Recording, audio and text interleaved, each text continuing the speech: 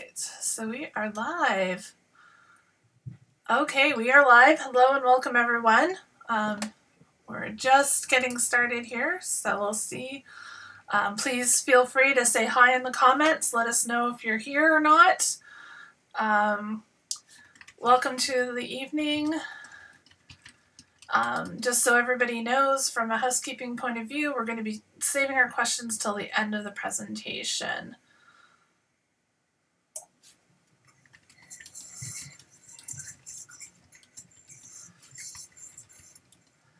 Oh, I see Luke's popped on. Hello, Luke.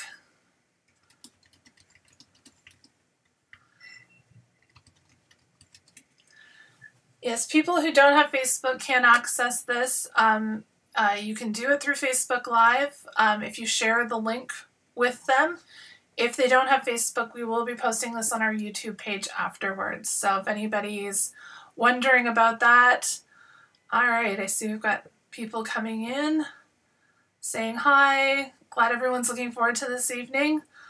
Oh, a very snowy Hamilton Mountain. We actually have snow down here in Leamington where I'm at, so which, you know, isn't always the norm for us. So welcome everyone. We've got lots of people popping in. Oh, we got people from New Brunswick, Toronto. Oh, somebody said their big revelation this summer is that ring-billed gulls have different coloration over their first 4 years. So, okay, welcome everyone. Well, I would like to take this time to thank you all for coming tonight.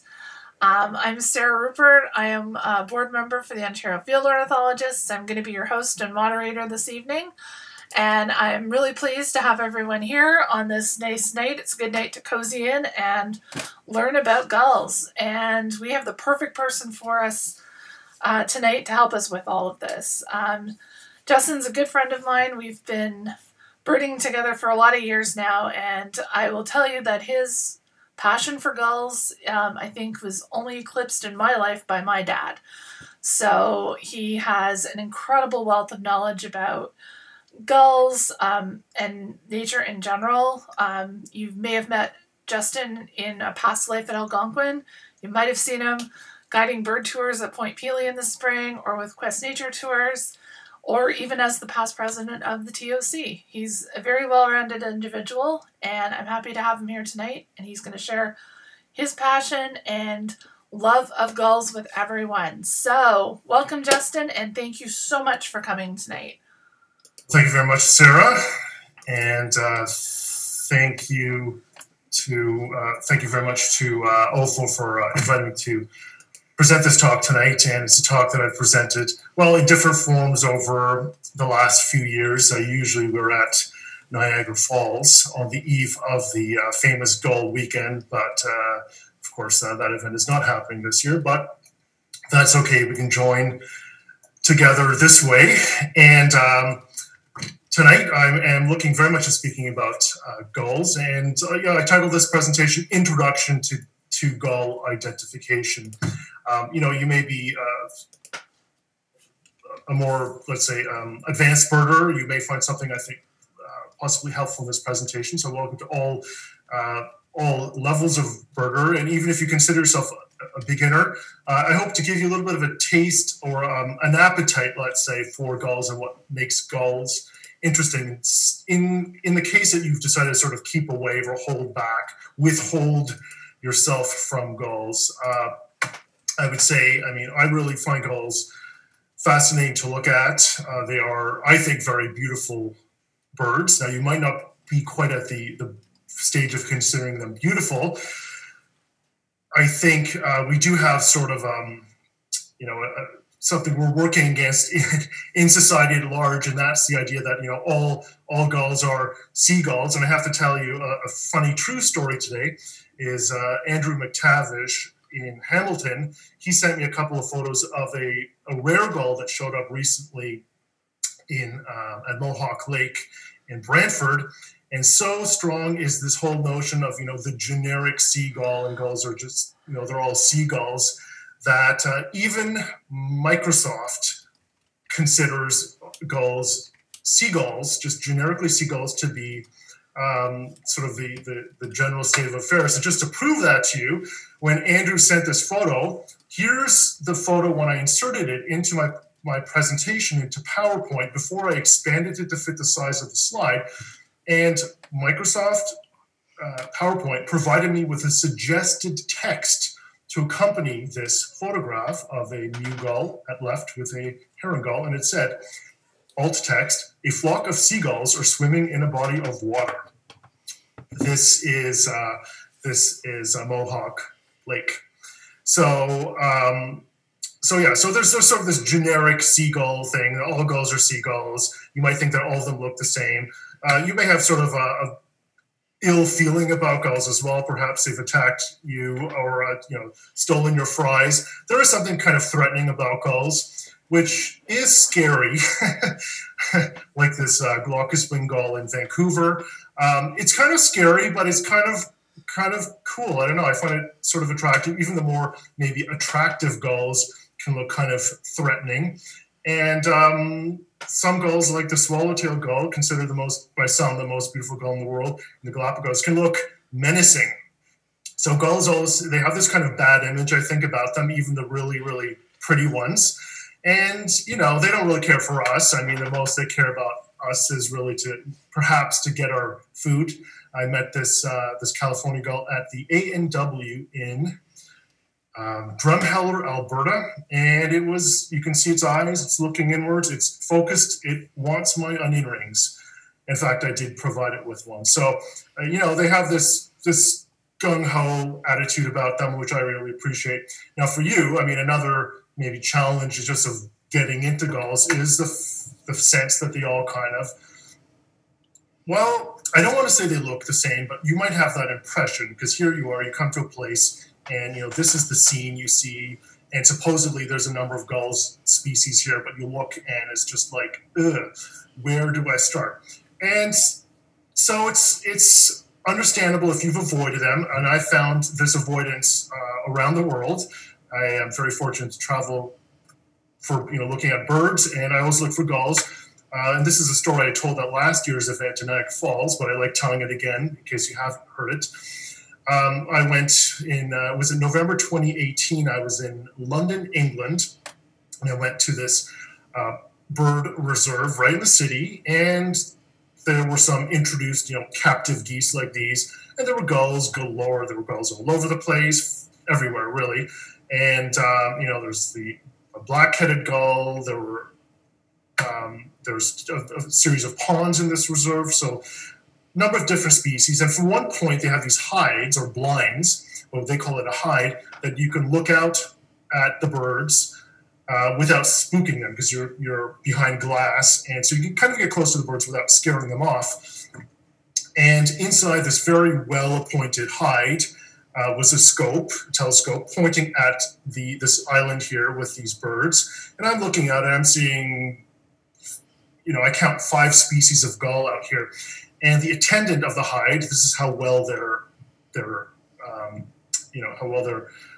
equipped here, is that they have a person on staff who's at the hide, who has the scope set out and is telling you about the kinds of birds you can have.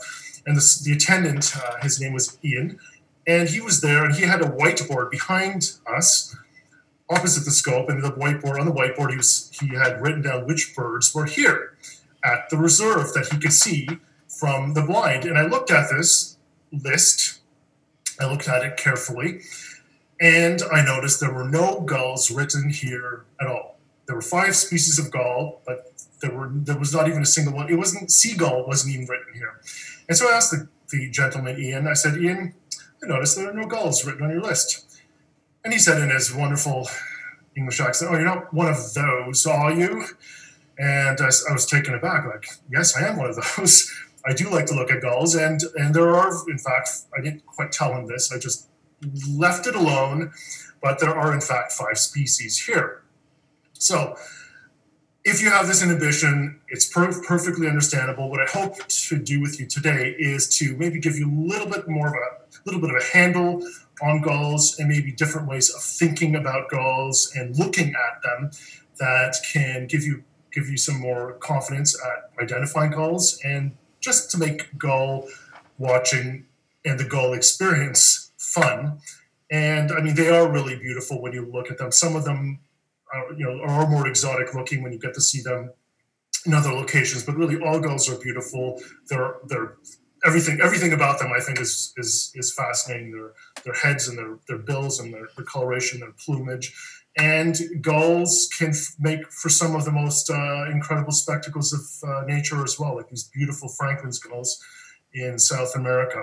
And darn it, gulls are tenacious. And this gull here in Vancouver, Stanley Park, is going to swallow this starfish.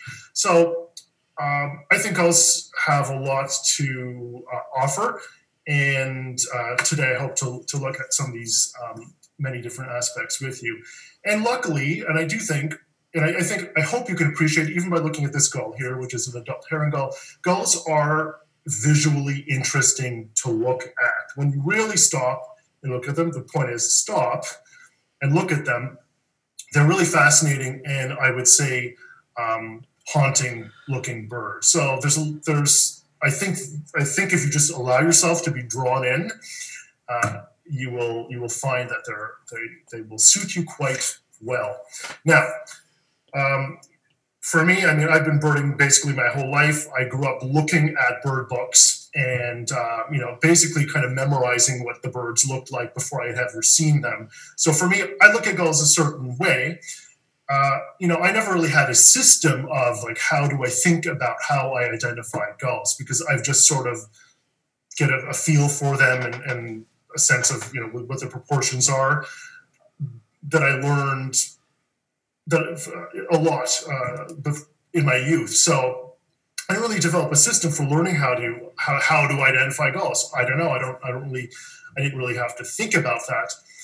But I happened to find some years ago, say 15 years ago, this really interesting book, which I found in the bargain book section of the Chapter Store, which I'm going to show you, and I'll show it to you later, because I think every kind of big novice, beginner birder should probably get this book because it's an excellent book. It is called Identify Yourself, the 50 Most Common Birding Identification Challenges by the late Bill Thompson III. Excellent book.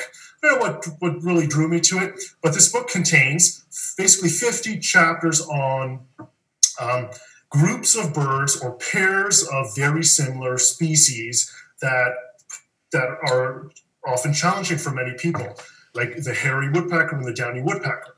Now, you may know how to identify them when you see them. You may just know it, but this book really breaks down those challenges and gets you to look different. Like, I never even thought about that, or even never even noticed that. Like, I feel like I could identify these birds with just the way they look, but how would I, describe that or explain that? Well, this book, for me, in terms of gulls, was kind of a revelation, because Bill Thompson, the author, he just broke down gull identification into a few different, if you want to call them steps, or just different ways of thinking about how to identify gulls. And it got me thinking differently. And I would say it accelerated just my own understanding of how would you go about identifying gulls. And so I think this is a great book to have. Today, what I would like to do with you first is actually just look at some of those things he presented. And when I say you kind of have to accept these things first, you have to allow yourself to think that gulls can be interesting. Once you do that, once you accept them, you'll find that you can grasp these notions as well. So these are the three things he said. Number one, gulls are highly variable. Number two, gulls vary with age, sometimes tremendously. And number three, rare gulls are rare. These things sound very simple, and really, they are. And if you get the book, you'll see some examples of different You'll see different comparisons of gulls, different ages and such. I won't get into that, but I'll just say gulls are highly variable. Now, what does that mean? Well, that means that any species of gull, for example, you'll never have two birds that look the same, that look quite the same. For whatever reason, your one northern cardinal will look very much like the next northern cardinal. But with gulls, when you start looking at them closely, you see there's a lot of variation. And One example is, for example, this one right here of Iceland gulls, which I photographed in St. John's, Newfoundland, 1 year.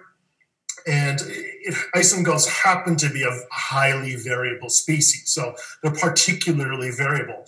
But just to show you, all of the gulls on this wall here by St. John's Harbor are the same species, and there's this one here with kind of a slightly dusky eye, kind of lightly streaked head. And the one in front of it right here, darker eye, more of a gray hooded look to it. The legs are a little bit grayer than the first bird, which is a little bit more pink, but they're the same species. So gulls are highly variable. Just accept that fact. Not only are, is one bird different from another individual, even, side by side, gulls can vary with their sex. So male birds tend to be larger than female birds, maybe larger and kind of more threatening looking, perhaps, just in the proportions of the head. They can vary with the time of year. So a common gull like this ring-billed gull, which is your classic McDonald's gull, in the winter, it tends to have, it should have a lot of gray streaking on the head. And it has a bit of a red eye ring. You can see a little bit of red here at the side of the bill, the gape. But in spring, so this photo was taken in January, the same bird in late March can look like this. It has actually replaced some feathers on its head. It has lost the streaking, so it's mostly white head. And the colors around the eyes, the skin has actually intensified. So you have variations in seasons like this, in the plumage, appearance, just the head, the face, and this gull here, a California gull. This was the one I met at A&W in Drumheller, Alberta. In late June, this bird, its plumage would be very, very worn. You can see this bird looks really ratty. But the same bird in late August, a bird that's molted, can look remarkably fresh and sort of prettier looking. So there's a lot of variation in many different dimensions of gulls. So it's just something you have to accept. You don't have to automatically assume, well, it looks somewhat different, therefore it's a completely different species. I'm going to come back to that notion in a bit. Sometimes you find very strange things. Cases of variation, like these two gulls are lesser blackback gulls, which I saw in Senegal on the west coast of Africa. Check out the bird on the right and look at its two legs for a moment. And you'll see here, the one leg, the legs on this gull should be yellow, basically yellow. But the leg on the right is clearly, the bird's left leg is clearly differently colored than the right leg. I don't know what's going on. It's just this bird is different. And look at the heads on these two birds. They're different as well, just the amount of streaking on the head. So they're just variable. They're both the same species. So number two, in a few things to accept about gulls, gulls vary with age, sometimes tremendously. So I think Sarah at the beginning was referring to a comment from someone who's attending tonight. I'm sorry, I don't know your name. That ring-bill gulls vary with age. Well, yes, gulls vary with age, sometimes tremendously. What does that mean? Well, if we're looking at the ring-billed gull, for example, this photo was taken at Tommy Thompson Park on the Leslie Street Spit in Toronto. The two birds here are the same species. Now, I happen to know that, the bird on the right is an adult that has the gray back and the white, basically the white body, yellow legs. I happen to know this is the adult because it has just fed the bird on the left. But had I not seen that happen, and it had this bird on the left, which is a juvenile, recently fledged, just been sitting beside the bird on the right, it wouldn't be necessarily obvious that they're the same species, but they are. So gulls vary with age tremendously. We'll get into that a little bit more. And the third thing is that rare gulls are rare. And I'm emphasizing rare gulls are rare. The fact of the matter is, no matter where you are, there are probably very few species of gull which are common. And so that means there isn't really that much variety you can expect. And that might sound a little bit depressing. Like if you're a lister or you want to see a lot of different species, you're not necessarily going to find a great variety of gulls. Certainly in a short period of time, over the course of a year, depending on where you live, you might see a lot of gulls, but most gulls that you can see belong to a small number of species. Now, here's a list that I have here that are basically covers, I think, almost all or most of the gulls you might expect to see in Ontario in a given year. You could see these at Niagara Falls, probably not all of them on the same day, maybe 14 of these you can see on the same day.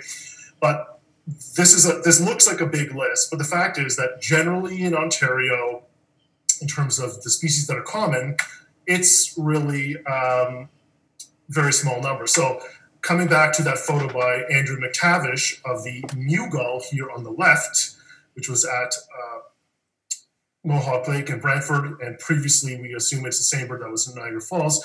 This bird is rare. So we can't go out every day expecting there's going to be a Mew gull. It's once in a blue moon. It's a once in a blue moon sort of event. It's a rare bird. The herring gulls around it are much more common, and we expect to see them in the right location kind of all the time. So to come back to that list, really there's four species here. The first four that are in yellow: herring gull, ring-billed gull, Bonaparte's gull, and great black-backed gull that we know they're expected species. You know, they're in the right locations, they're common to abundant, of course, depending on time of year. The rest of the species are generally rare. Some of them certainly we expect every year, but they're in small numbers, relatively small numbers. So that might sound a little bit depressing, as I said, if you're looking for a lot of variety. But this is kind of a good thing. This is a good thing if you're trying to get a handle on how do I identify the gulls that I have near me. Because, I mean, this is a scene here. I went birding once with Marcy Jacqueline along the Niagara River. And this is a scene we came across here with, I believe we have 3 gull species in this group. Only, and I say this, only 3 species of gull in this group. 2 of these species are, are in the 1 to 4 category, and there's one rarer gull here. So there isn't too much you actually have to deal with in terms of species diversity. So those are a few things to accept with gulls, and as I said, if you believe me, they're a good thing. Now, if you have all this variety, all this variation within a species, variation in age, how do we grasp? Where do we start? Really? Well, there's another thing, another set of shortcuts and things to accept. This is from the same book. 2 shortcuts here. There are, number 1, there are 3 sizes of gull: large, medium, and small. And I have them listed here. Large examples would be herring gull and great black-backed gull. In medium, your prototype medium gull in Ontario would be the ring-billed gull. And number 3, your small gull, your typical or expected small gull would be the Bonaparte's gull. And so these are the 4 species that are at the top of that list of gulls that you should really get to know in Ontario. And so what do they look like? Well, they vary with age. We'll look at that in a moment. But the herring gull, this is a nice adult herring gull, yellow bill with a red spot, pink legs, gray mantle and upper parts. This is in the winter. This photo was taken at Minutes Point in Barrie, or near Barrie on Lake Simcoe recently. And sort of in the winter, a gray streaked head. Orange-yellow orbital skin around the eye, that can be important. Basically black wingtips, primaries, which are the longest part of the wing, with white dots at the tip.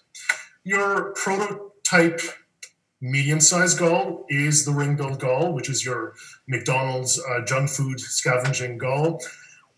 This is an adult in breeding condition, unstreaked head here. In the winter, it has streaked head.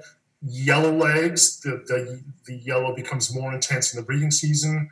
Red carmine skin around the eye, and red or carmine gape, the skin here. And your typical or prototype small gull would be the Bonaparte's gull. This is a Bonaparte's gull in winter plumage or non-breeding plumage at the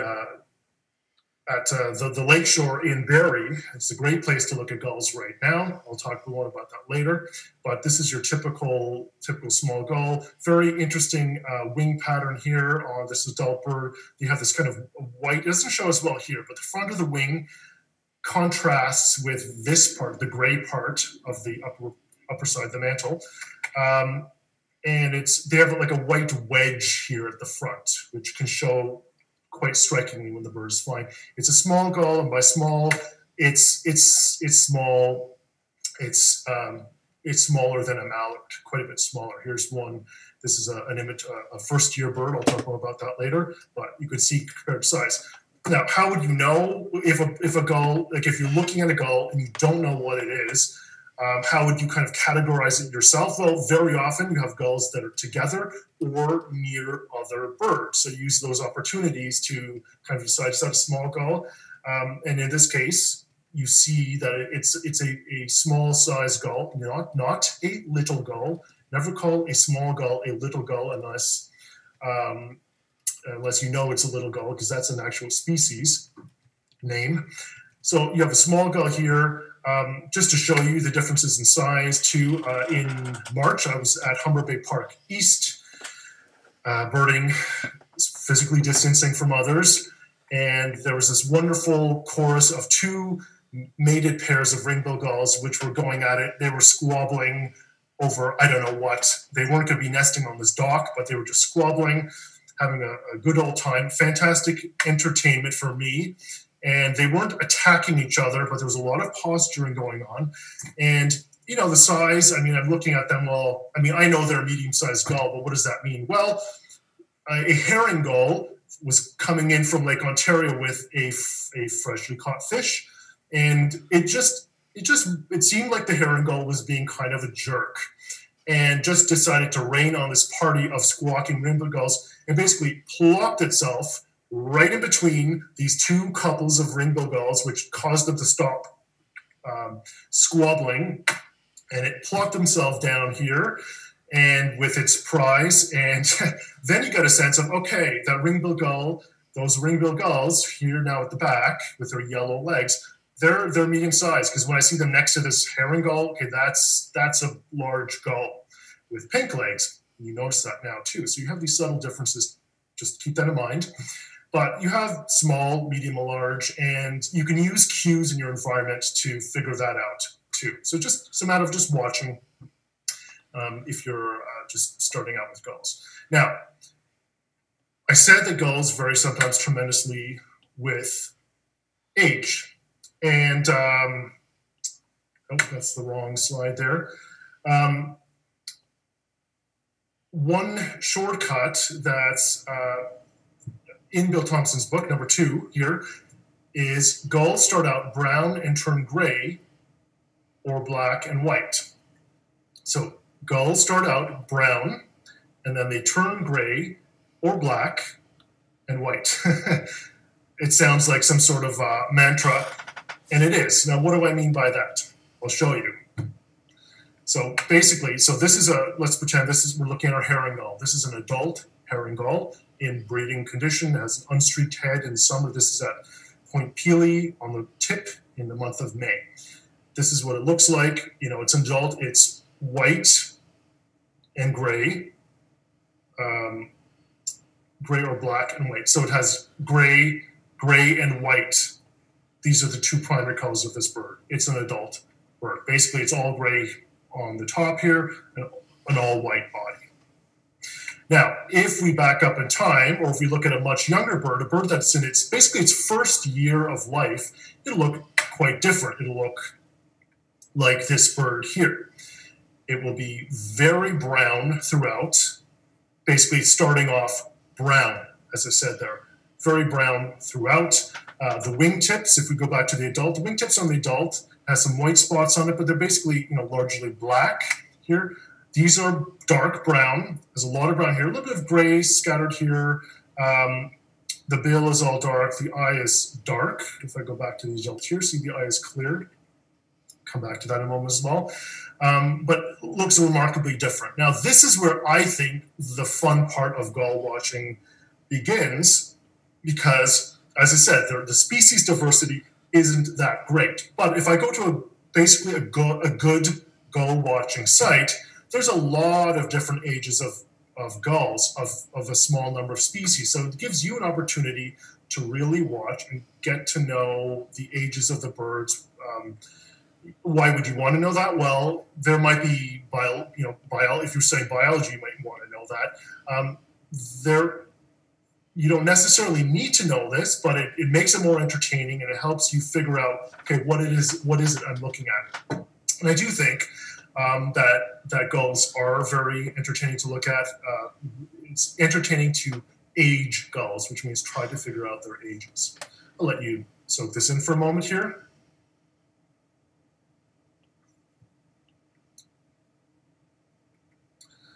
Hope you find that funny. That is me flying out the window. Because I think aging gulls and looking at their ages, figuring out how old they are, is very interesting. Why is it interesting? Because it's fascinating. It changes. So gulls start off brown and they turn white and gray, or basically white and black. In this case, let's look at the herring gull here to give you an idea. So that the first bird we were looking at is basically this, that very brown bird basically is like the bird here at top center. When the bird fledges, when a bird leaves its nest and is striking out on its own, it can fly. It'll look like the bird at top left here. It's called the juvenile plumage. We're not going to get into the very, very fine points of what that means, but the way this chart works, in time, we're going forward from top and left, top to bottom and left to right. So on the schematic here, the youngest bird is at top left, the oldest bird is at bottom right. And now just visually look at those birds from left to right and top to bottom. And you'll see the bird overall, the body is becoming paler and paler, the head is becoming paler and paler. We don't see the colors here like brown and gray. That's fine, it's not even that important. What's going to happen over the course of this bird's of these stages here is the bird will every year it'll undergo molt, which is it's going to replace its feathers. Its body feathers it might replace once or twice a year, and that it's because of the molt that we see those changes in the body appearance, in the head and the body itself, and also in the wings. The long feathers of the wings, so we're talking these feathers here, the primaries and the secondaries here, and the tail feathers, these are replaced basically once a year, usually in the summertime. So the body changes over time, becomes paler, whiter, and the other thing is those wing tips, the primaries and secondaries, and the tail are also changing as they're replaced. And we see that general difference here. I'm going to show you some examples of this. For example, this is a Franklin's gull here. This bird has been out of the nest for a few months. When it left the nest, it would have been quite brown overall. Already, it's been molting. The scapulars on the back here. The brown feathers have been replaced with gray. Look at these feathers here on the wing. They're quite worn. They're frayed and worn. Now, this Franklin's gull is a special case with the molt in terms of the timing. But a few months later, the same bird, which is molting, its body feathers. The top is gray here, but some of those feathers on the wings here are getting replaced with gray feathers. So slowly the upper parts are becoming gray with time and with age. And this is in February. So this photo was taken in November. This photo of a different bird was taken in February. By April, the same bird might look quite different. All the brown that was on the wings here, it might be gone. And in this case, see these wing tips here are very, very dark brown. In this case, they've also been replaced with darker feathers with white little wingtips here. Now, as I said, Franklin's gull is a special case, but you see that general transformation in time with gulls. This is an example by Natalie Robertson. It's a ring-billed gull taken in the city of Toronto, and it's about, well, a little under a year old, I think, or just a little over a year old, I'd say. It would have been more kind of brown all over overall, with some gray over its first winter. This is in the spring, but over the winter would have got more and more gray here on the back, and is getting more gray on the wing here. That's replacing browner feathers. And now it's starting to, at this point, starting to molt feathers, the long feathers, primaries and secondaries of the wing here. And some have fallen out right here, the original primaries, and it's getting gray feathers in here. And as the outermost feathers are replaced, they're going to be blacker than these here, which are brown. And the tail feathers will also be replaced, as we're going to see, less and less brown. And its next molt, and the next tail feathers this bird will wear, they will be more white. There will be more white on these feathers. There will be dark, but it will be more concentrated in a narrower, blacker band feathers. There's a lot of variation, but generally that's what's happening with these birds. And other things change more subtly with age as a bird ages. This is a glaucous winged gull from Vancouver. All gulls are, let me think about this before I make that commitment. Well, all the gulls that we have really, they're starting off as young birds with an all dark bill. The bill is all dark, basically, from when they leave the nest. And depending on the species, the rate depends on the species, but generally what happens with gull bills is the base becomes pale, and the pale area extends towards the tip over time. Also, the bill will become pale from the tip as well, inwards towards the head. So this bird here is about a year old. It would have had an all dark bill for about a year, and now it's becoming pink from the base, and it's going to become increasingly pink, and the tip is becoming pink, and it's going to become increasingly thicker pink at the tip. And eventually the dark area will contract and contract, and the bill base color will also change to yellow. So there's these changes that happen over the age. That's I know, I understand it could be a lot to absorb. I'll show you some actual real examples showing the progression in a few of these species we know. Now, I was talking about the gull sizes. You have large gulls, medium gulls, small gulls. The fun part, if you consider this fun, is that the time it takes for gulls to go from an immature plumage to an adult plumage varies with the size of the gull, generally speaking. So large gulls take about 4 years to get to an adult plumage. Medium gulls, like the ring-billed gull, take about 3 years. And small gulls, like the Bonaparte gull, take 2 years. And you might have a field guide like National Geographic which is a great guide, you should have it, which talks about gulls being a 2-year gull, a 3-year gull, or a 4-year gull. And this is referring to the system I'm talking about, how long it takes for a gull to get to that size. So if you flip to, herring gull, it should say a herring gull, a 4-year gull. That means there's 4 different sort of general plumages, or appearances, I should say, properly, to look at. How would this look in herring gull? Well, there's a single photo which cannot be eclipsed, I don't think, in being, in its spectacular nature. This photograph was taken by Ryan Griffiths, who lives in the St. Catharines area.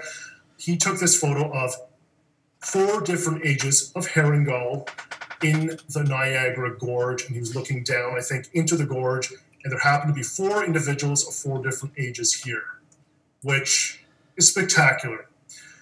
And knowing that gulls go from basically brown in the youngest age to gray and white in their oldest, at the greatest age, which would you say is the youngest bird, and which would you say is the oldest bird? Well, I'll give you a moment to think about that. You have also 2 other ages here. You have 4 ages of what we call a first-year bird, second-year bird, third-year bird, and basically an adult. So the youngest bird is the bird at lower right here, which is basically the brownest overall. It has a very thick brown band on its tail here, brown wingtips, essentially brown all over, bit of gray, all dark bill. In about a year's time, that bird would look more like this here, which is, it has grown, it has some gray here on the back, concentrated on the back. The wings look mostly, however, like the younger bird here. The bill is somewhat pale at the tip or at the base, very dark at the tip. It has a paler head, a bit of gray growing in on the wings. It has molted that original first tail and has new tail feathers, which have a lot of pure, true white in them. There is pigmentation, dark pigment in there, but it's black. It's not brown anymore. It's really black, but it's a blotchy tail band. If we go one year into the future, we have this bird at left, which is a third-year bird. It has molted the long feathers of the wings and the tail completely. It has undergone 1 to 2 replacements of body overall. The tail is basically largely white with a little bit of black here. This is variable, but it has reduced black here on the tail. The back here is basically gray. The wings are mostly gray with a little bit of brown smudging, and the wing tips are black. There's a bit of a white mirror here. And you go forward one more year, and you have the adult with a pure white tail, basically extensive gray on the wings here without any brown smudging, nice black wing tips, primary tips with white apical spots, as they're called here, white dots at the tips, pure white tail. The clear is really a yellow bill with a red dot and a bit of black here at the base of the bill. Notice on the third-year bird, it's sort of in between. It's kind of yellowish looking. It has more of a clear tip. So just look at that for a second here. This is a glorious photo. If Ryan would let me, I would blow this up and frame this on the wall because it is really, really spectacular. So looking at those birds up close, you could see there's that first-year bird again, largely brown overall. Dark eye. I didn't talk about the eye so much, but eyes on when adult gulls have pale eyes, they will have started off, however, with dark eyes. So dark eye, largely dark bill, largely brown bird with grayish tones. Could look like something like this in flight. I'm seeing an all dark bill here, largely chocolate brown, chocolate milk kind of body. A bird that's a second-year bird, looks mostly like the younger bird, but has the gray coming in on the back here. This was photographed in Barrie last weekend. It's a largely dark bill on this individual, and another one look like this. Notice the eye is getting pale, largely pale base here, a bit of pale at the tip. Second-year bird, still brown wingtips here, but a lot of brown splotching. A third-year bird here, gray here on top, but also a lot of gray on the wings. Definitely a pale eye. The eye has changed in color. Increased pale area on the bill, and you see that the tip is pale for sure, but less black. Here's the second-year bird with a lot of black. Third-year bird, a little bit less black here. In flight, it might look like this. Largely adult-looking, largely gray on top, and a little bit of brown smudging here. Clear eye as well. And overhead, it might look like this. This one has a fair amount of black in the tail still. Clear eye. It looks very adult-like. I don't see the top of the wing, but certainly with that tail band of black, I can see that's not quite an adult, but looks mostly like an adult. And it will look like this. This is a winter adult bird with a lot of brown, which is coming, a lot of streaking on the head or smudging in the winter, as you might see it. And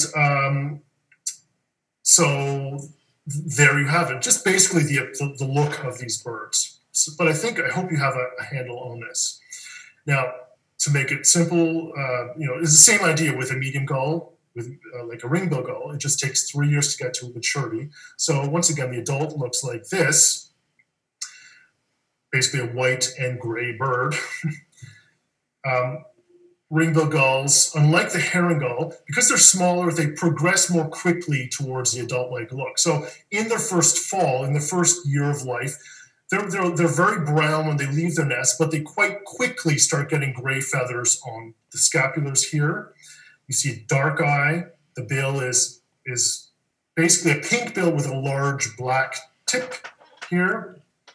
And in time, the same bird, but later in the winter, could look like this, somewhat more gray on the wings here, but a lot of gray here. Brown, dark brown wingtips compared to an adult here at the rear. Here's a comparison of an adult at top with a first-year bird at bottom. The adult clear white tail. The first-year bird, fairly broad brown band, and a lot of brown in the underwings here and on the body.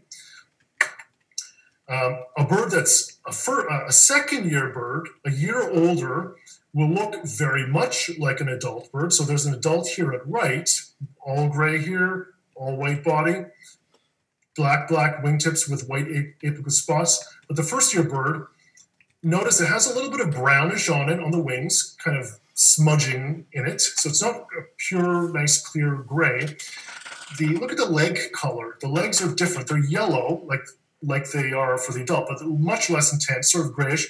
The bill is not as intense. The black band, the bill has turned from pink to yellow, but it's not really as intense of a yellow. And the black ring, it has a pale tip now here to the bill, but the black ring is not quite as narrow as on the adult.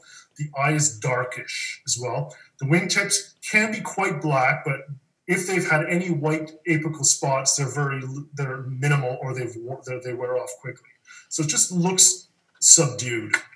And that bird could look like this too. First-year bird, or rather second-year bird. Still, this one has a bit of a darker eye. You see here some brown smudging on it, and the tail is white, but it doesn't have a thick brown band in it, a broad brown band. It has a reduced black band in it. So in flight, this bird might look more like this here, with reduced black banding. But there's some pigment there, so you know it's not an adult.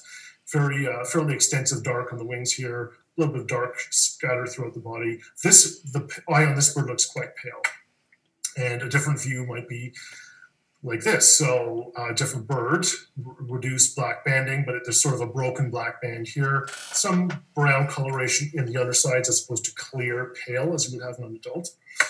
And this is an adult bird over here. Clear eye, yellow legs, nice yellow bill with a definite dark bill on this ring-billed gull. So let's just do a mini warm-up here, and you can tell me, I can't see your comments, maybe Sarah can moderate, but you can tell me what ages these ring-billed gulls are. Would this be a first-year bird, second-year bird, or an adult bird? I'm seeing this one is a very white bird on the body underneath. The tail is really white. There's a black band. It's not complete across the whole tail. It's sort of reduced, and there's a little bit of some white spots in the wingtips. But the black in the tail tells me automatically it's a second-year bird. What about this bird? This bird was at Wheatley Harbor by Lake Erie. This is actually in the spring. But I see kind of a yellowish, a little bit of yellowish to the bill, but still a pink to it, a pink tone to it. I see a dark eye, and the tail, I don't really see discrete black band. I just see sort of a smudged out brown tail from what I can tell here. The wingtips look quite dark brown. It'll be a first-year bird. What about this one? Think about it. Quite gray upper parts, extensively gray, but brown tones here, white tail with kind of reduced black broken band here. Whoops, that would be a second-year bird. This bird here at the harbor in Barrie, Ontario last weekend. It is a, what is that? Well, it has a pink bill. The tip is barely pale. It's the legs also are pink, and it mentioned that. A lot of brown underneath, a lot of brown here, up here on the top. That's a first-year bird. This bird here. I'm seeing largely gray on top, some gray, some brown on the body. The eye, it's hard to tell. It is sort of darkish. The bill looks almost adult-like, but I'm seeing this dark area extending away from the wingtips down over here. And when I see that, I can tell that's a second-year bird. Without that, a lot of gray, but the bill is definitely largely pink. And the eye is dark. I see a definite brown on the tail, dark brown wingtips. That is a first-year bird. What about this? Second-year bird. And this one should be, I think, straight for now. A lot of gray, but a lot of brown wingtips, thick, broad brown on the tail, dark eye, a lot of dark on the bill. That's a first-year bird. So I think you have it in terms of sort of getting the sense of what to look for. I hope you do for sure. I'm sure you do. There are, of course, always some variations. So as I said, gulls generally, they're going from dark eyes to light eyes with age. There are some exceptions, like the California gull here. This bird happens to be wet. It is beside ring-billed gulls over here on the left. The tail is all white. This is definitely an adult bird, but as an adult, it has a darkish eye. Another species of gull, we're talking about gulls that usually have black wingtips as an adult, but some gulls, like this bird here in the front, this is an Iceland gull. It's an adult. They're a highly variable species. But when they do have pigmentation, it may not be black. It can be black, but it may be gray, and this is still an adult bird. It's definitely not brown, it's just gray. But you see the whole top here is gray on top. There's no brown smudging in that at all. And some birds, some others, like the glaucous gull as an adult, has no pigmentation in the wingtips at all. So it's all white wingtips here, otherwise all gray on the top, a nice pale gray. If it had black wingtips, it might look almost like a herring gull. It's not. And other exceptions, there are a few adult gulls that have a definite black band, narrower or broader, on the tail as an adult. For example, the well-named black-tailed gull. It's an East Asian species. I think our first record in Ontario was spotted by Brandon Holden at Port Burwell, I think, on Lake Erie. An account of that was written by Brandon in Ontario Birds, the Journal of OFO. And you see a nice image of an adult here, an illustration, but a nice black band on the tail. So don't always look at the whole gull. This one happens to be sort of distinct, have a distinctive looking bill, but always look closely. There are always some exceptions. And to go back to our last group of gulls with age, small gulls, easy peasy. They take 2 years to maturity. The Bonaparte's gull is the expected, most common small gull we'll have at any time.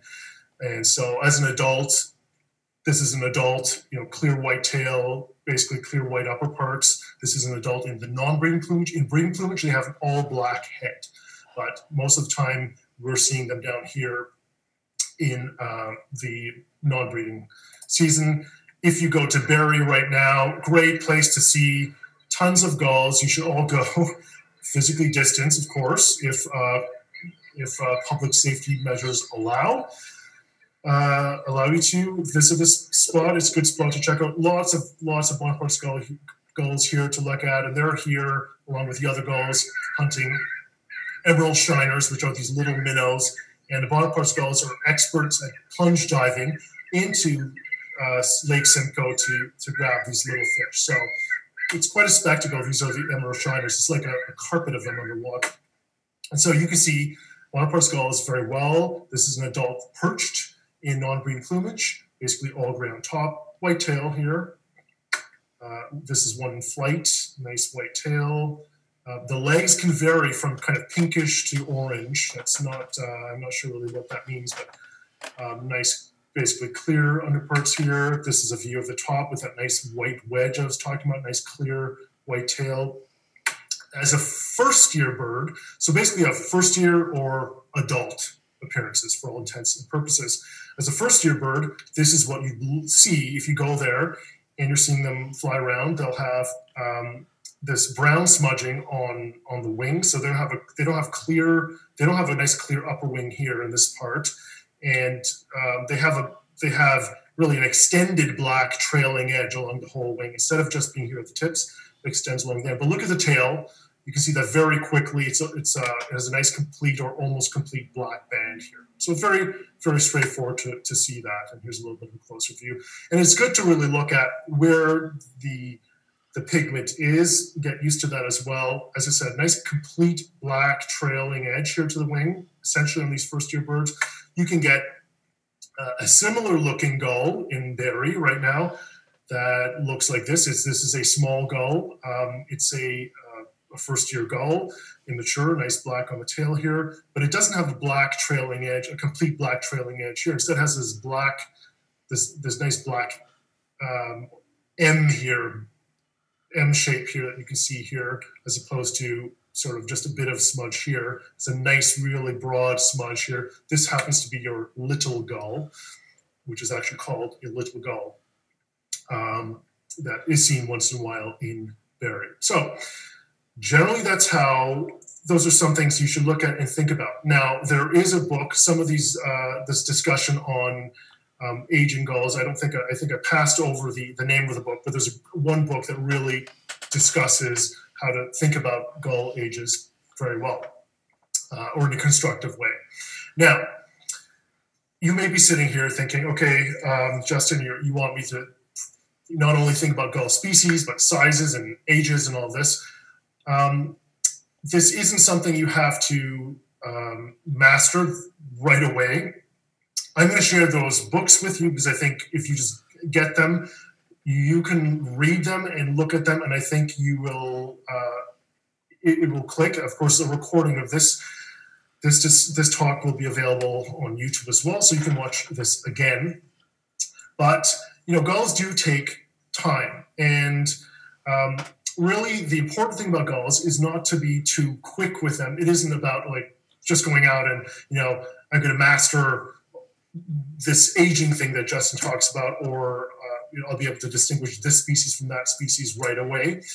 You need to kind of go and immerse yourself in gulls. Go to places where there are lots of gulls that are visible at close range, and start with McDonald's, start with Wendy's or Tim Hortons, wherever you have ring-bill gulls. If you go, right now is a great time because you can't eat inside your Wendy's. So go for takeout, park your car, preferably a Wendy's that usually has gulls hanging out, and eat your fries and your chicken burger or your veggie burger, whatever it is, and just watch the gulls. You don't have to feed them. I'm not saying you should feed them, but use the opportunity to look at gulls that are near you. Ring-bill gulls are by far the most common gulls. As I said, there's a small number of gulls that are common. And once you get to just look at them and look at the variation in the adult ring-bill gulls, try and pick out that one second-year gull. There will be very few of them, but occasionally you'll see it, or the first-year gulls. Once you start to do that, get in the habit of just looking at the mundane, you will find you just get a habit. You form a habit of looking for the important things when you're looking at any gulls and noticing things that are different. I'll just give you an example. I mean, I spend a lot of time looking at gulls when I can here at home in Ontario. And I decided to take a gull vacation. I went to St. John's, Newfoundland in the winter. Who does that? I do. And I went to St. John's, Newfoundland in the winter because it is the Iceland gull capital of North America in the winter. The default gull in St. John's, Newfoundland, the most common gull by numbers is the Iceland gull. This is an Iceland gull. Iceland gulls are highly variable. It's a highly variable species. And I went there for a week just to see them and to immerse myself in them and just get used to what do Iceland gulls look like, and what am I looking at? And when I say there are a lot of Iceland gulls, there are lots, and you just see them flying around, you get a sense for how they behave, and you see the different ages and just the shapes, the head shape, and just the variation. You see, first year bird like this. You'll see adult birds with very, very pale or white wingtips like this. So different kind of, a lot of variation, as I said. You'll see them in flight, and you'll see different amounts of pigmentation. You just get used to them being around you. And unlike Ontario, where Iceland gulls tend to hang out, it's hard to get close to them. In St. John's, they're 10 feet from you, and they're all around you. So you're just literally surrounded by them. And I was kind of proud of myself because I went to Kitty Vitty Park, which is a park with a large pond, a lake, and it's mostly Iceland gulls. There's some herring gulls. There's some great black-backed gulls. And I had this moment where I spotted a ring-billed gull. A ring-billed gull that we see in Ontario all the time, all year round in southern Ontario, around your McDonald's or wherever. And I kind of freaked, and I had my camera, and I don't know why, but I was like, ring-billed gull, and I took a photo of it, multiple photos of this ring-billed gull, which is considered rare in St. John's in the winter. It is not the default gull in St. John's. And I just instinctively took a photo of it. And, they're not that rare in St. John's, but they're just, there are not that many of them. So it was my first time seeing one among all of these Iceland gulls. And I didn't think about it. I didn't look at it and think, well, yes, this field mark and that field mark and that field mark, therefore it's a ring-billed gull. I just knew it was a ring-billed gull because I think I was so used to seeing them at home. But I had this frame of reference for these Iceland gulls, which just let me see what was different, like really different from them.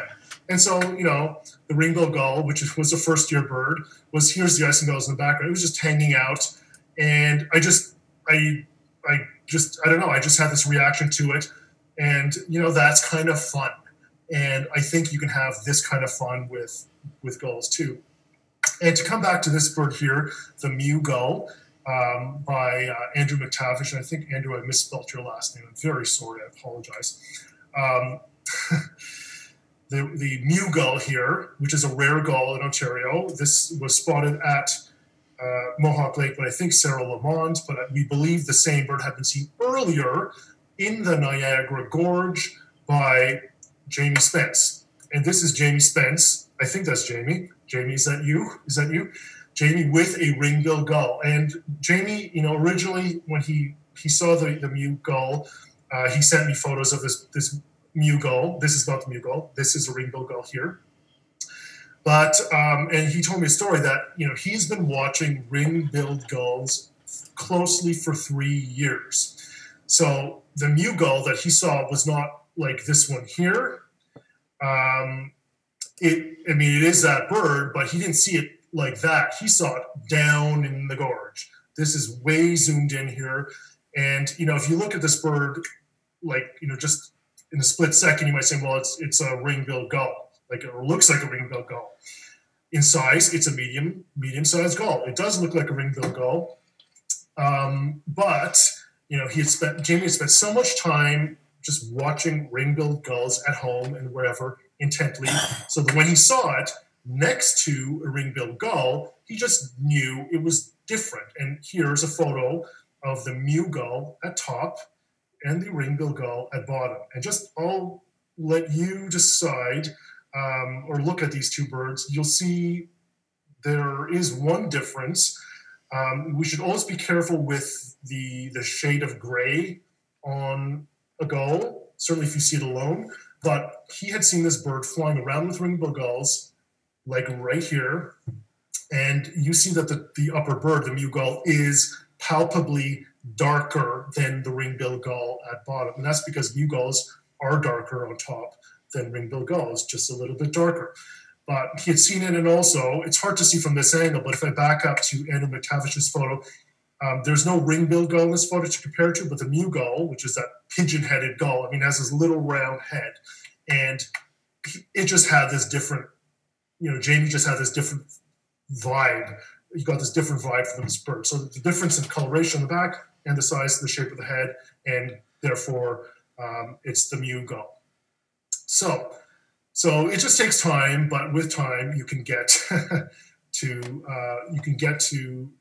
feel more comfortable with gulls. But start with what you have at home. Now, are you ready for a bit of a quiz? It's not too hard, I promise. But I have 10 species of gull here. Now, there are no prizes, and I don't want it to mislead you by making you think they're prizes. There are no prizes, except you can give yourself a pat on the back. I have 10 gulls here, not necessarily 10 different species. And I'm going to ask you to do a few things with these gulls. I'm going to ask you, first of all, to give the age of the gull and then the species. Now, I will tell you the size of the gull, whether it's a small gull like a Bonaparte's gull, a medium gull like a ringbill gull, or a large gull like a herring gull or a great blackback gull. And then you will answer the question. So, keeping in mind also that we have a very small number of gulls that we expect to see readily in Ontario. This quiz isn't going to be really hard. I'm not going to pick all the rarest gulls here as well. I'm going to pick a fairly good, decent representation of what you might see if you went to a good gull watching location where there are lots of gulls. But I've thrown a little bit of spice in there too for you. So, are you ready? And here we go. Number one, this is a large gull, which means it's a 4-year gull. It takes 4 years to reach adult appearance. So, for 1 point, what is the age? And for 1 point, what is the species? I guess I better keep track of all the points here myself, in case I lose track. So, what is the age? What is the species? I see the bird has pink legs as an adult. It has an orange-yellow orbital around the eye. Nice yellow bill with a red spot here. Basically black wingtips with white apical spots on it. Okay, ready for the next, number 2. This is a medium-sized gull. It was photographed at Point Pelee. That helps you. It's a medium-sized gull, so it's of a species that takes 3 years to reach maturity. What is the age for 1 point, and what is the species for 1 point?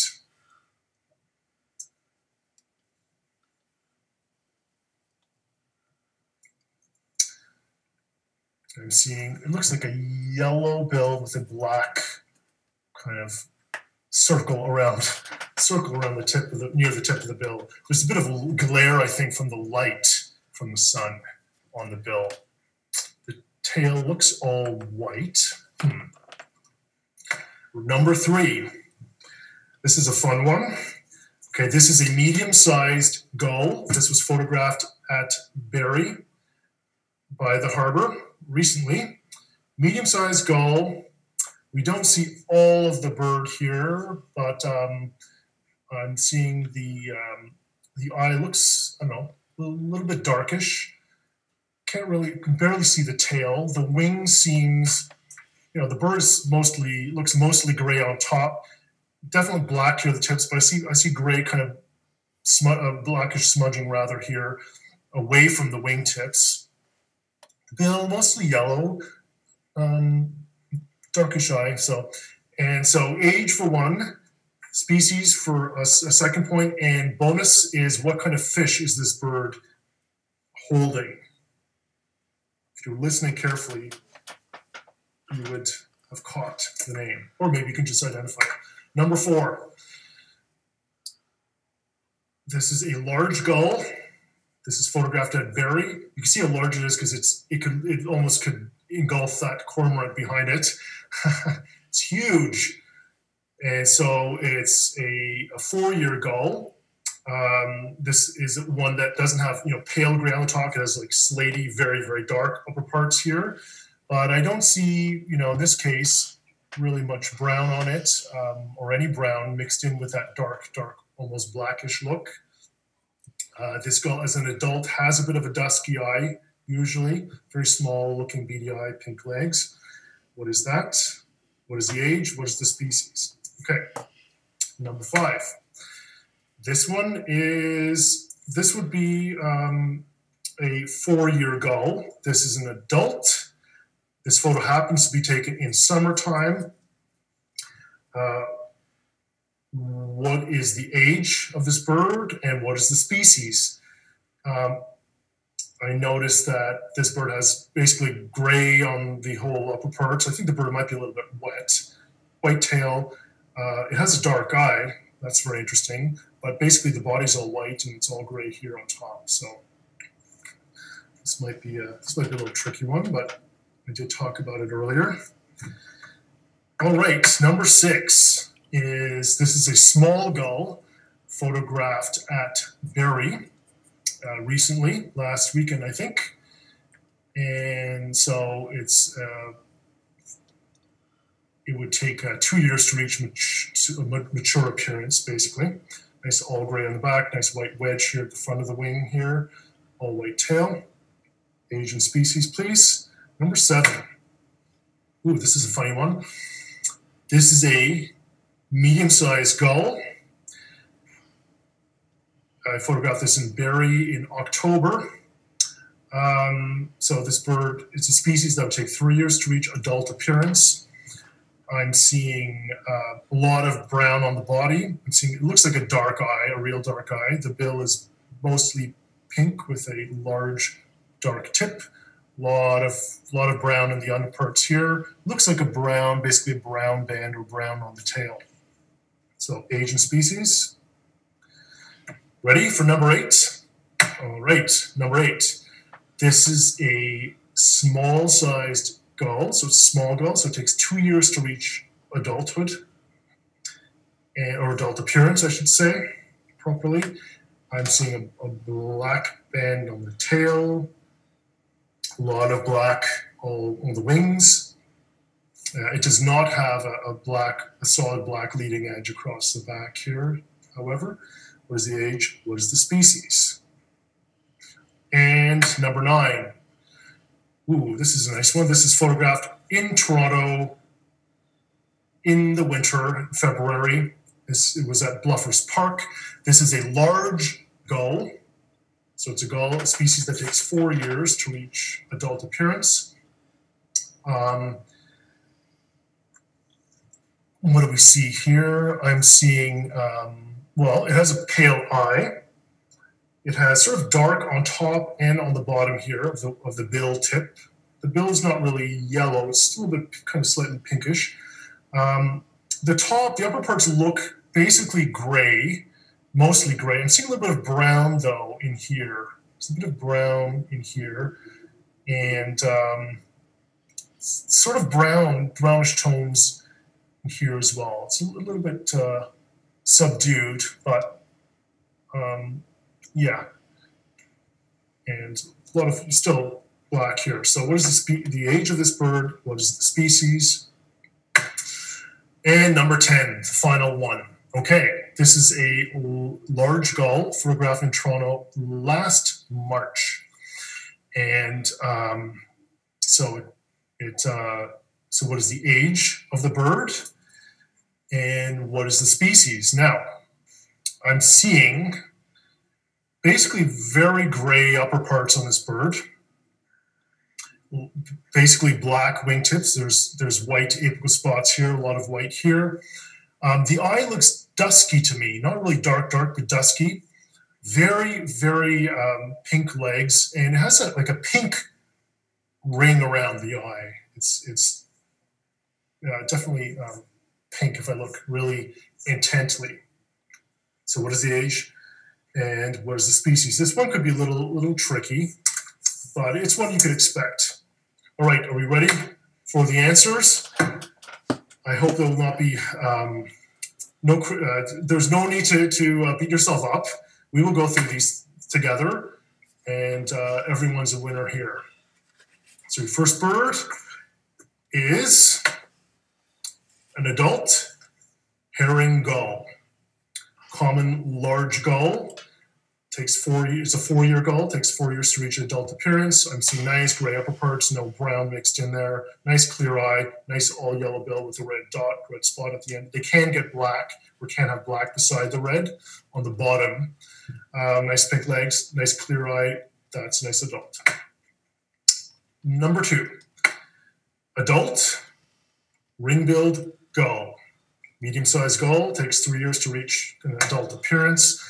Nice all white, clear body, white underwing here. Nice clear yellow eye, yellow bill. It does have a black ring around the bill. The tail, we don't really see it, but it is all white, and that's an adult. Okay, how do you do with this one? Number 3, for 1 point the age, 1 point the species. It is a 2nd-year ring-billed gull. It looks very adult-like, but has that extensive darkish on these primary coverts here and up here. So more extensive dark bleeding onto the wing. Dark, still dusky eye, not dark, but not pale and clear. The ring around the bill is a bit hard to judge. It is a little bit thicker, almost kind of leaning towards the tip of the bill. There is a bit of black peppering on the tail. It's hard to see, but with that really extensive dark and darkish eye, it's a 2nd-year. Number 4, for 2 points. This is an adult great black-backed gull, one of those top 4 expected species. I mean, the ones you really should get to know. Huge gull, the largest gull species in the world, a predatory gull, which will kill other living things, not just a scavenger. Little beady-looking eye, a little bit dusky very often. On a younger bird, this bird, if it were a 3rd-year bird, we could expect some brownish, some dark brown feathers mixed in with the almost black feathers of the mantle or the upper parts here. So it would look a little bit different. You could have more black mark towards the bill tip as well on a younger bird. So an adult great black-backed gull.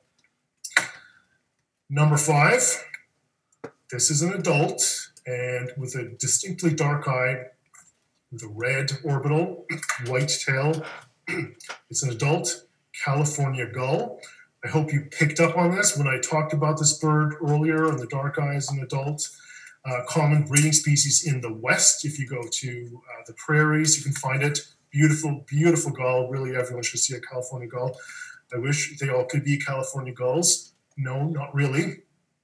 But one of them could show up in Ontario. They do once in a while. Number 6 is a small gull, so 2-year gull. This is an adult Bonaparte's gull. Easy peasy. Species you really should get to know. Number 7, ring-billed gull. This is a 1st-year bird. You notice this one has sort of shredded wing here. This was an interesting bird because while all the other 1st-year ring-billed gulls were on the docks and the harbor in Barrie looking down at the emerald shiners, wondering what to do. And by the way, the bonus point on that other question was emerald shiner, the fish. This one was very apt and was going after the fish and catching them. It seemed way ahead of the other 1st-year ring-billed gulls, and I couldn't help but think that its slightly impeded flight because of this shredded wingtip just made it a fighter, and it was going to survive, and it had really learned how to fish very effectively. Number 8, a small gull, extensive black on the front of the wing, no solid black leading or trailing edge here. This is the little gull, the 1st-year bird. Number 9, this is a large gull, and with some brown remaining in the wings, some extensive, more extensive dark in the tip of the bill. This is a 3rd-year herring gull. Tricky one. And number 10, this is an adult bird, and it is an Iceland gull, an expected species in southern Ontario. In the wintertime in small numbers. This one is bordering on Thayer's gull with that amount of black in the wingtip. And, often a dusky eye with a pink orbital ring. So I hope you did well on that. Consider this, if it's your first time being quizzed on gulls, just a first try. I will show you some of those resources you can look for, those books that are no longer in print, I think, but you should all have. First of all, I want to just acknowledge the following individuals for their photo contributions to this presentation. In addition to my own personal photographs, I'd like to thank Ryan Griffiths, Natalie Robertson, Andrew McTavish, and Jamie Spence for their photos. Now, those books I talked about are Identify Yourself. Because this is being recorded, you can look back at the YouTube recording. This book is no longer in print, but every birder should have this. Even if you're an advanced birder, like even an expert birder, I would say this is a good one to look at because it makes you think just differently. And it gives you some things that you can learn from. So I would say everyone should have that. That chart, that diagram I showed with the different gull ages through time, and some of the hints I shared as well, I didn't properly acknowledge earlier, but they come from this book, The Complete Birder. Excellent book for any birder of any level. A lot of nice lessons, little tricks and things to think about, how to become a more effective field birder are in this book.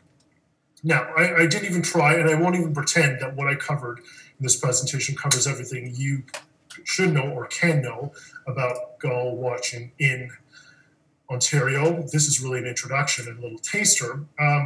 OFO has great resources. You can go to the OFO website, and if you look under Learn About Birds, you'll find articles, and if you look, you'll find the Gull Watching Guide, which was written by Ron Pittaway and Gene Iron, which has a little quiz on it as well. But it has detailed information on all the expected species you can expect, all these expected species in Ontario, notably in the winter, especially in the winter, and with notes on each species, detailed notes when you should expect them and what you could look for. And as well as a great selection of locations you can go to see gulls. Now, if I recall correctly, Barrie, Lake Simcoe, the harbour in Barrie is not mentioned here, but that is something you should consider as well, the waterfront there in Barrie. If you go, bring money for the parking. You will need it unless you have a permit. But a lot of information here. And if you want to find out what you have around you, if you don't know where your local hotspots are, or if you find out what kind of gull species you can expect, this is a tribute to Mike Burrell, who's always talking about eBird. Go to ebird.org, check out Explore Hotspots, and here's the map you'll get of hotspots. Zoom in to wherever you are. I could zoom in if I want to see where do I go. What gulls can I see in Sault Ste. Marie? Well, if I zoom in, I'll find a hotspot, Sault Ste. Marie, Bellevue Park. And if I go into Bellevue Park, I'll find a list here. And if I can click on generate bar charts to show what birds, it seems like a lot of birds are seen in this park over a year. If I click to bar charts in this hotspot, it'll show all the bird species that have been recorded and how frequent they're over the year. And if I zoom, scroll down to the gulls, I'll see Bonaparte's gull, ring-billed gull, herring gull, icing-gull, glaucous gull. I'll see that from January through December, by far the most common gulls are ring-billed gull, herring gull, and everything else is infrequent or coming through in a very narrow window. But this tells me ring-billed gull and herring gull are the ones I expect to see most of the time. Herring gull seems to be there all year. Ring-billed gull most of the year from late February through until mid-December. Use eBird, you have a lot of information there to help you know what's near you.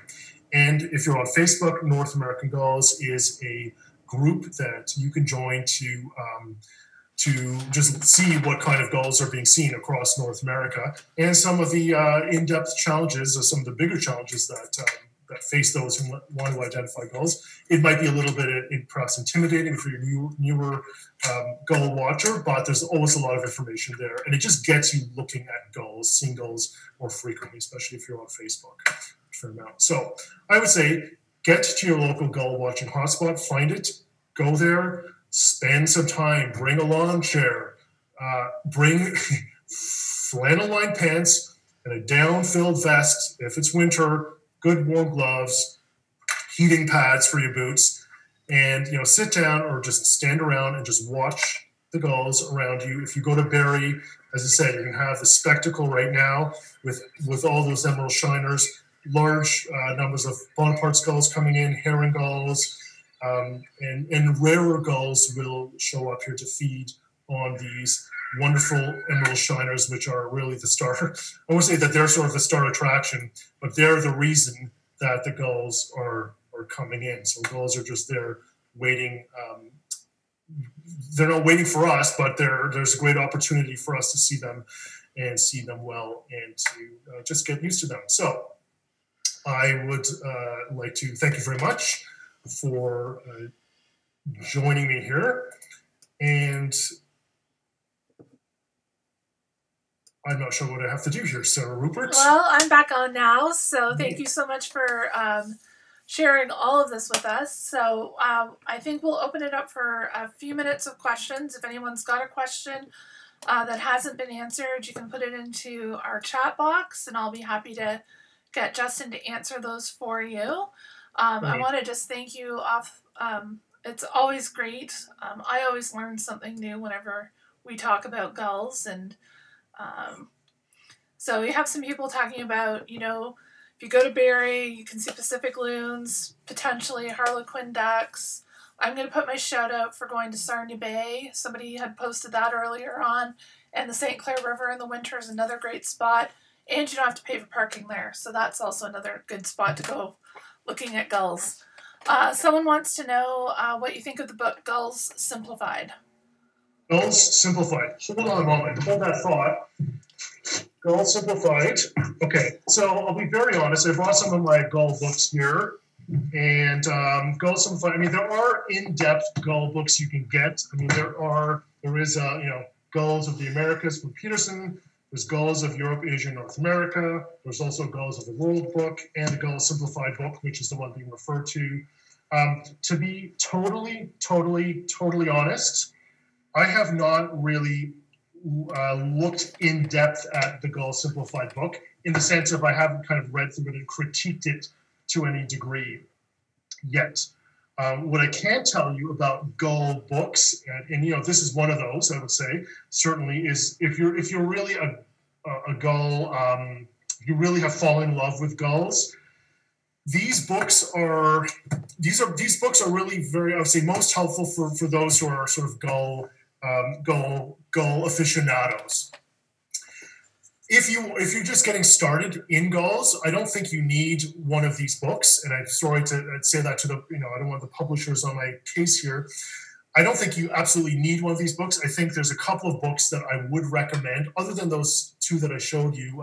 The Identify Yourself by Bill Thompson III. I think the National Geographic Field Guide to Birds of North America, fantastic book. I think everyone ought to have that, especially if you're kind of beginner to gulls, because it portrays gulls in all the gulls in naturalistic poses. They look like they would in the field to me. Like they're composites. They're sort of the most average gull for each species, but they look to me, they just look like that's what the bird looks like typically. And it also has a very good write-up. So I'm sorry I don't have my copy to show you of the National Geographic Field Guide.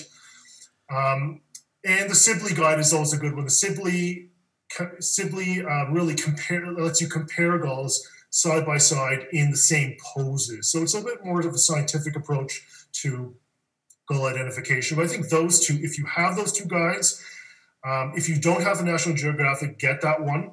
If you're really into gulls and you just want to learn more information, more of the subtleties, I think a book like Gulls Simplified will have that. And the other thing is a book like Gulls Simplified has a lot of great images of, many images of the same species in different poses. So it gives you a feel for the gulls.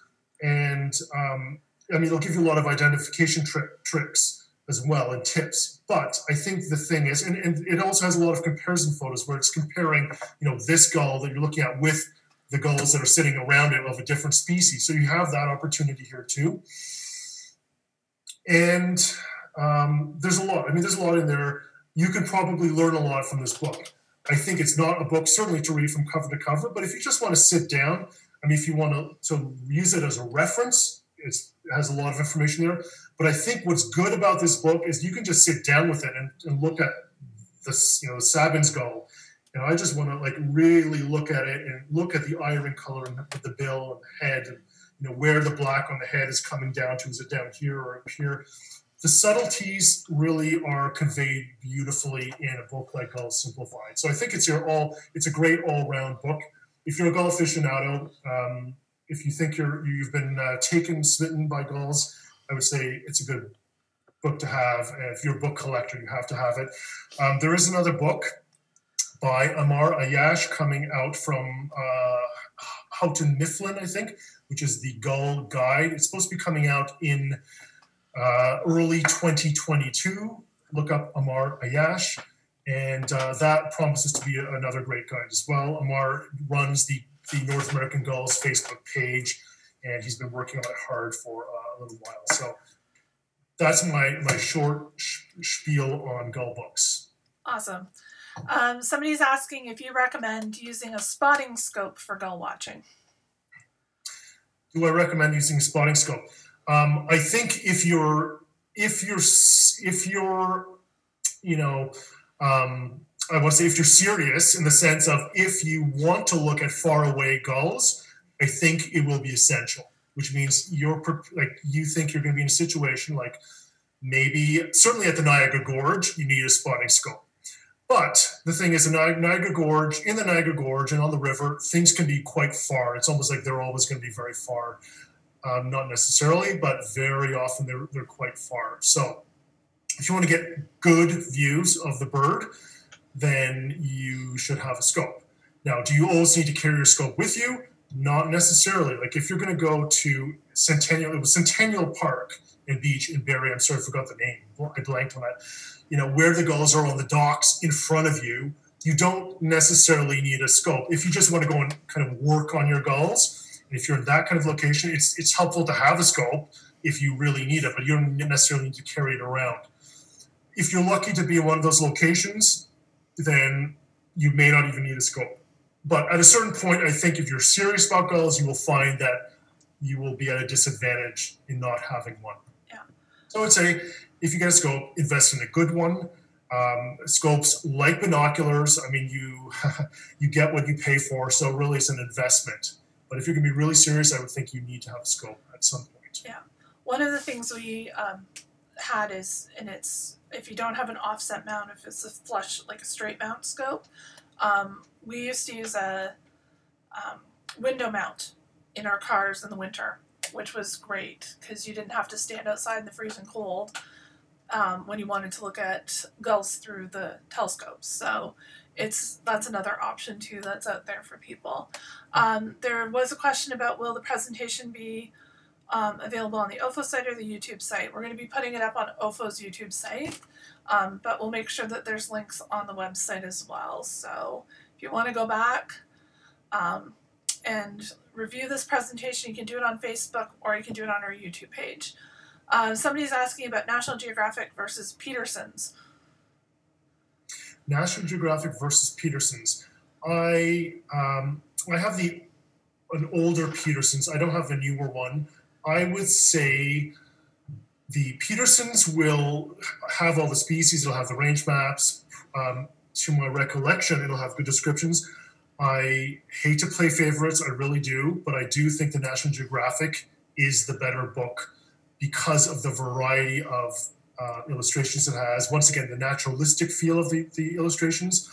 And as well, it has, if I recall correctly, it has all the ages that are all kind of side by side next to each other in nice poses, looking like you would see them in, Wheatley Harbor in that same, it gives you that feel that you're looking at them for real in the field. And because of that, I think there's more, it's a richer guide. It's a richer field guide for the illustrations. Yeah, it really, when the National Geographic guide came out in the early 80s, it just bumped the bar up, especially in the gull section. Coming from, a dad who was obsessed with gulls and had every gull book imaginable then, we were using the National Geographic as a reference because the images were so good. Yep. All right. We're kind of losing steam with questions. I'm going to just put it out. Does anyone have any additional questions? Somebody recommends Harrison Seabirds of the World. Yep, love that book. Have it. Actually, I think it's in the room with me right now in my art studio because I like to refer to it from time to time. Grant's Gulls is also another terrific Gull publication as well that's older, but still has some great imagery and insights into it. Somebody was saying that National Geographic Bird Book was their university textbook. So, all right. Well, I think we're winding down for the night. Thank you, everyone, for joining us. We really appreciate you all coming out tonight. As you may have seen if you've been on the OFO's Facebook page or on our website today, our Winter Bird Challenge has started today. Oh, somebody's asking if we can do a presentation like this on shorebirds. We'll add it to the list. So absolutely, we're looking at developing more webinars like this. So we'll definitely put shorebirds on the list. So stay tuned. We'll get something together for you. So just to let you all know, the Winter Bird Challenge has started today. You can visit our Facebook page or our website. It goes right through till the end of February. All you have to do is go birding in your local area and share your checklists on eBird with OFO, and there's opportunity for great prizes and all kinds of other fun stuff involved. So thanks everyone for coming out tonight, and a big thank you to you too, Justin. We really appreciate you taking your time tonight, and have a great evening, everyone, and go see some gulls. Thank you.